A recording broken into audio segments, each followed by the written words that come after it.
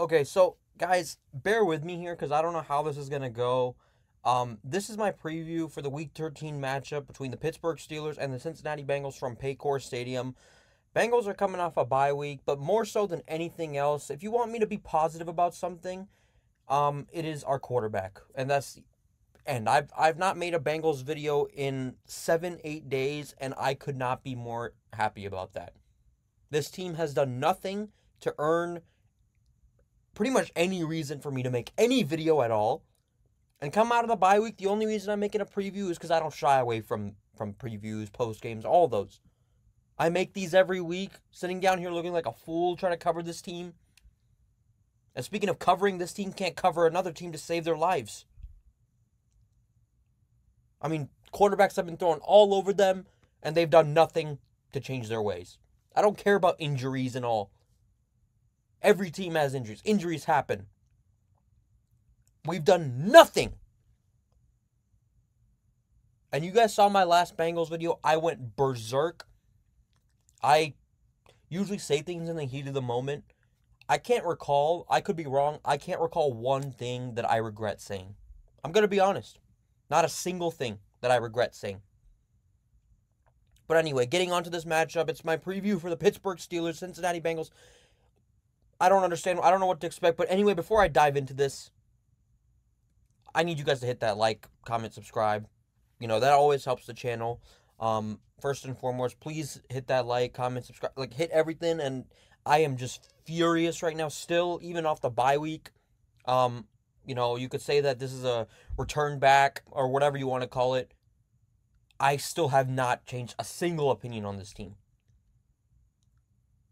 And it's not because of, oh, they're not capable of it. It's just that they're not going to do it. They'll always find a way to mess it up. That's what bad teams and bad franchises do. I said that in my picks video too. If you haven't seen it, go check it out. But anyway, let's look at us first. I mean, we're 4-7, a must-win situation. I mean, damn, we've said that for the last 3 weeks.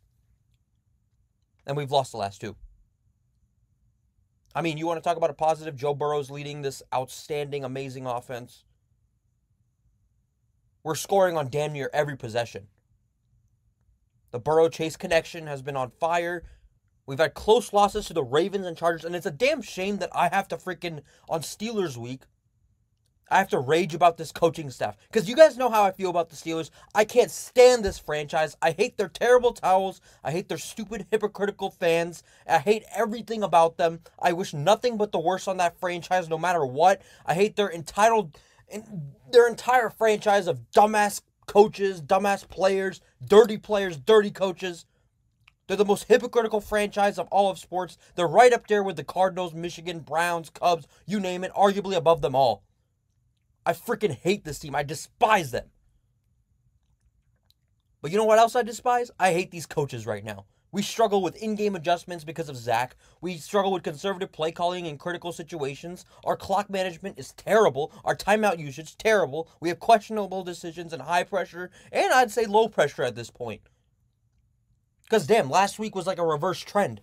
We did better in high pressure situations when we were down 20, 7-6.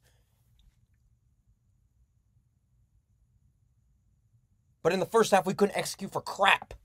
And you know what else I got to say? The defense, Lou Anarumo, he needs to be on the hot seat.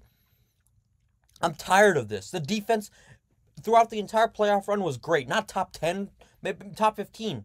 They were great in the playoff runs that we had. There's got to be some accountability here. You can blame the injuries. You can blame the coach, honestly. I'm going with the coach right now.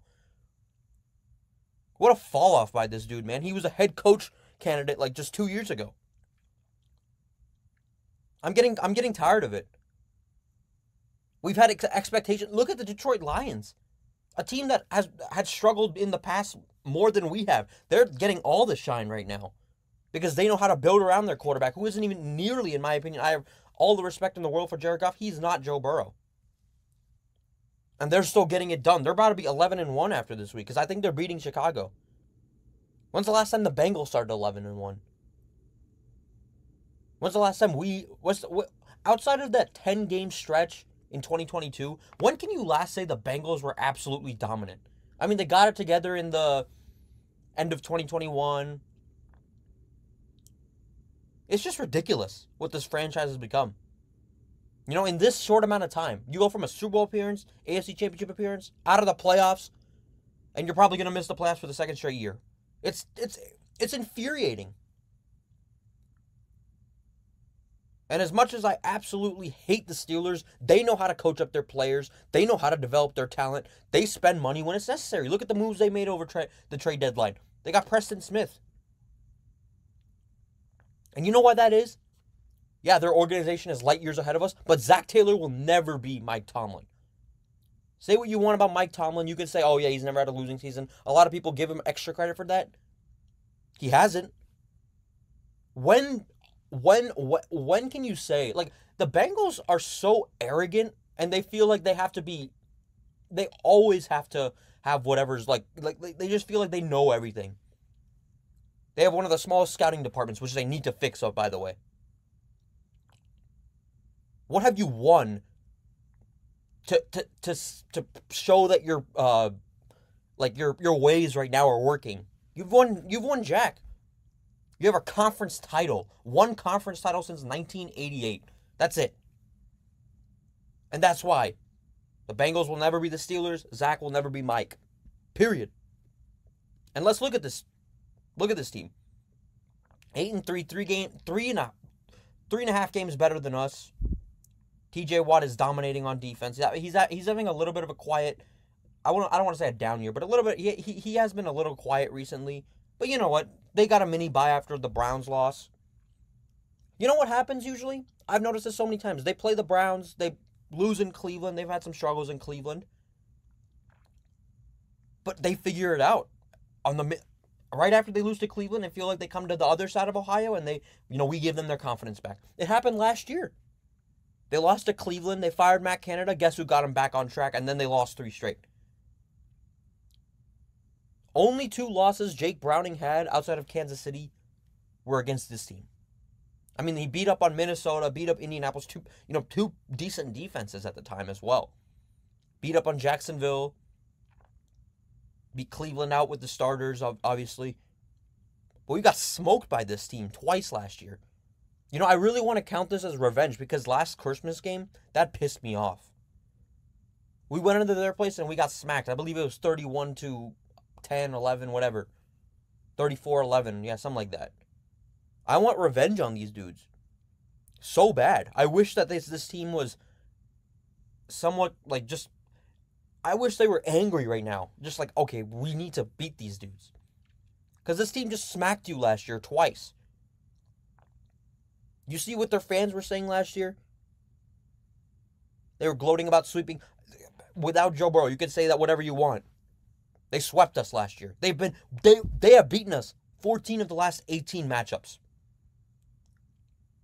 You're making losing to the Steelers numb. And every time we play this team, it's a mental block. It's ridiculous.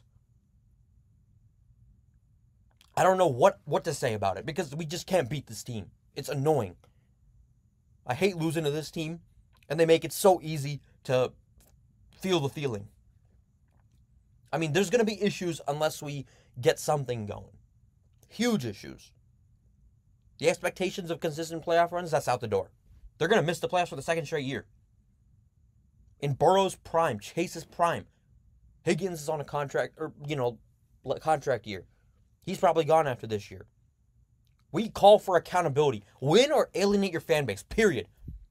That stadium that you see in Paycor, that's going to be 50% terrible towels, minimum, in my opinion. Because Bengals fans aren't going to show up and watch this crap. We're tired of it. You have a killer at quarterback, a killer at wide receiver, a killer even at running back there, I say, because Chase Brown is pretty good too.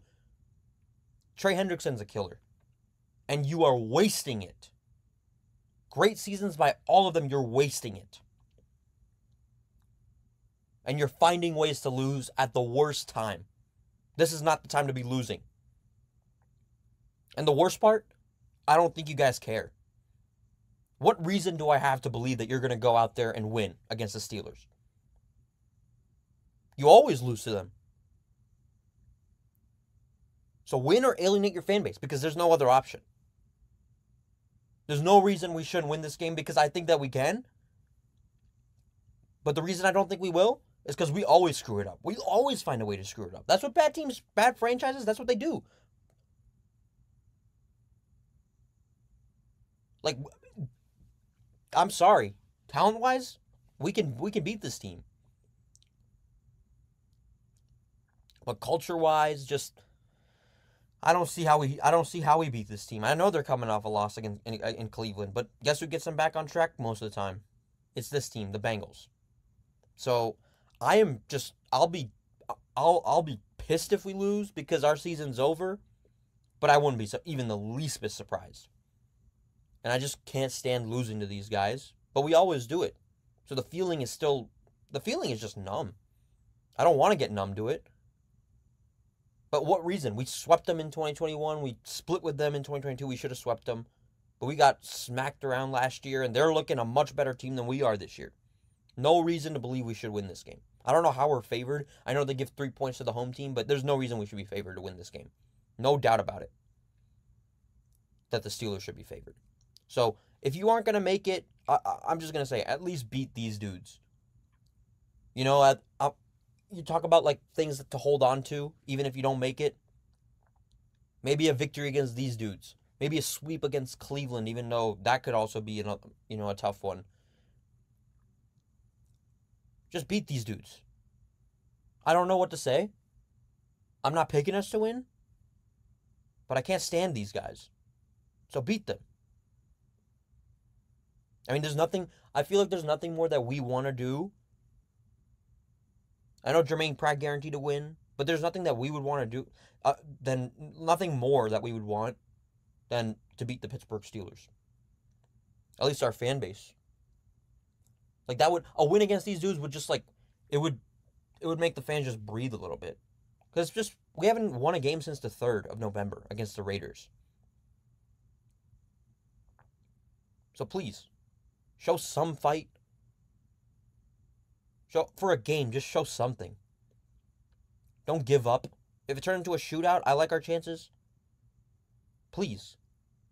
Just wake up and beat these dudes. I can't stand the Pittsburgh Steelers, but it's going to be a tough one. These guys are a good team. So, anyway, that's all I got for you guys. Like, comment, subscribe, like I said. Please just beat the Steelers. That's all I could say to this team, but, I don't love our chances, but that's partially just because I don't think they deserve to be picked. Their defense has been atrocious. The coaching just doesn't, it just feels like they've lost the locker room. They're just a complete mess right now.